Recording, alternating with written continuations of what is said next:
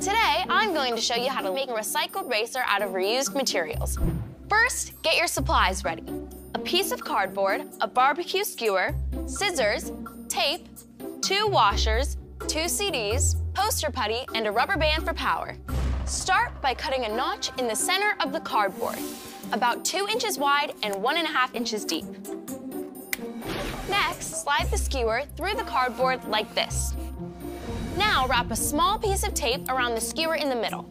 You're going to make a catch for the rubber band. For the wheels, hold a washer in the center hole of the CD. Then slide the washer and CD onto the axle, leaving lots of room between the CD and the cardboard.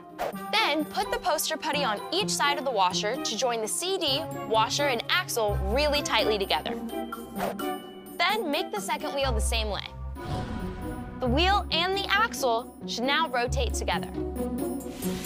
Now tape one end of the rubber band to the cardboard at the end opposite the axle. Then wrap the other end over the catch. Turn the axle several times to wind up your rubber band. The more you twist, the faster your racer will go. You've got your very own recycled racer. Try it yourself.